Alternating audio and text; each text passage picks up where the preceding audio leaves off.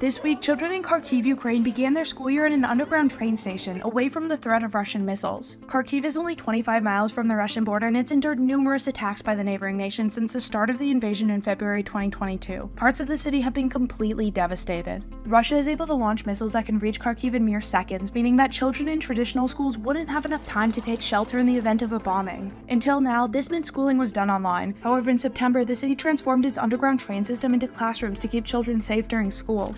Здесь будут находиться парты, будет интерактивная доска, Wi-Fi, тьюторы будут здесь сидеть, психологи. Также в классе установлена пожарная сигнализация для безопасности детей. Также у нас классы оборудованы индивидуально шумоизоляцией и также находится вентиляция.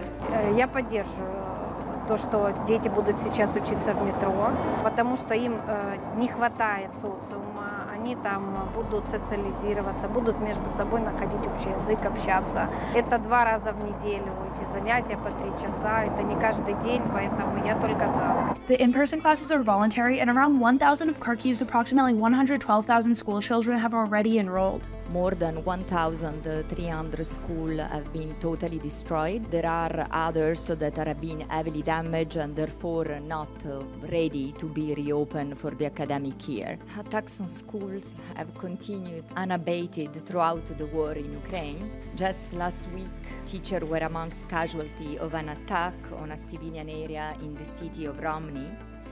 The attack ripped through a school where teachers were preparing lessons for the new academic year. On the same day, a kindergarten in Kherson city was hit in another attack.